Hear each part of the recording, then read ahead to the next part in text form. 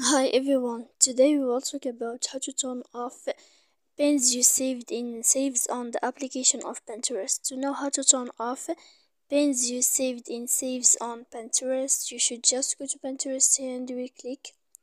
After that, in this page, as you see, we go to this window, saved, and you will enter. Then in this page here, you will go to above in this sign and you will click. After that, you will go to settings. When you will see this page, you will go to notifications. Then you will go to notifications on Pinterest. And after that, here in this page, you will click saves. When this sign changes, then you can know how to turn off pins you saved in saves on Pinterest. So please don't forget to support us by like and subscribe. See you next time in another video, and thank you for watching.